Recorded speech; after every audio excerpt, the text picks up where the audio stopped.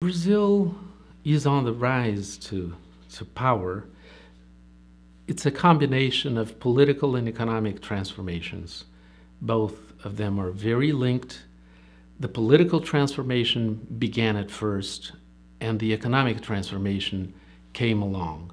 I think the political transformation is the one that led to the economic transformation. And this is a process that I would say it's been taking the last 20 years.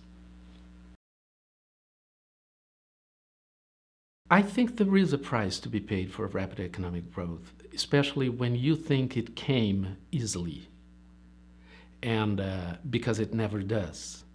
And if you spend the results of economic rise very rapidly, you also don't save for the future.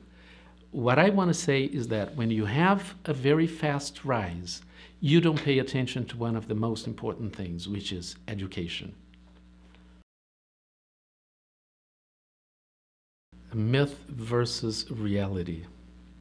I think one of the myths about Brazil is that we have been in a very solid path. And I don't think we are yet in a very solid path. A lot of things have to be done in Brazil, a lot of reforms. Otherwise, we are not going to be keeping on that track. And sometimes Brazil is thought about as a country that has flourished, has thrived, and it found its own way. And I think we have a lot of work in that sense yet. I think the Olympic Games will play a pretty significant role to Brazil's rise to power, not only because it's a window to the world, but as an investment in infrastructure, which means a lot in Brazil because our infrastructure is still very precarious, and